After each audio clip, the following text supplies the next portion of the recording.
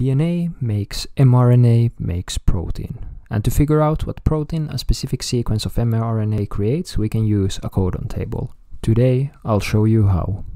The genetic code consists of 4 bases which code for 20 amino acids.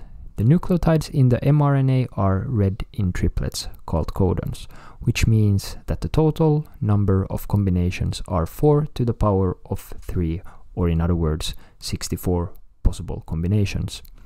So we can read a mRNA strand from the left to the right in groups of 3.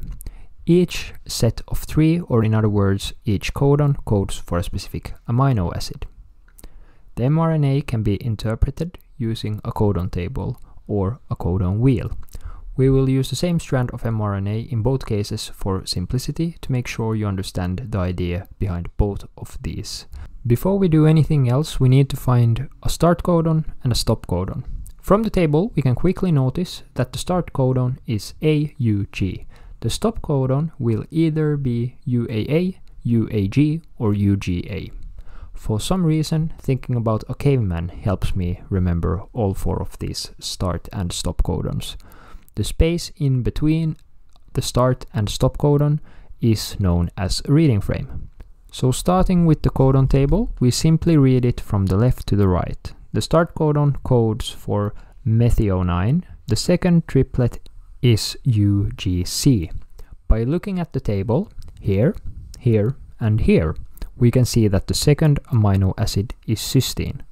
Then comes AUC.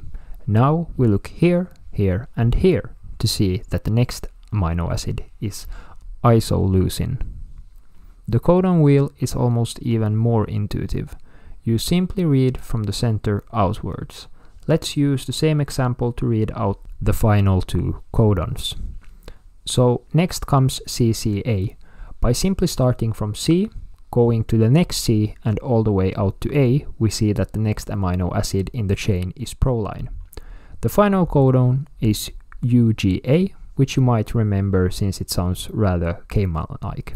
Uga. Anyway, let's read it out just to ensure that we know how to use the wheel as well. So we simply read U to G to A and find this little square, which if we look here, we can see means stop.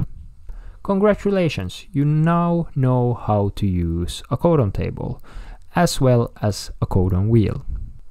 If you want to learn more about how this process is actually carried out inside of the ribosome, check out this video. Until next time.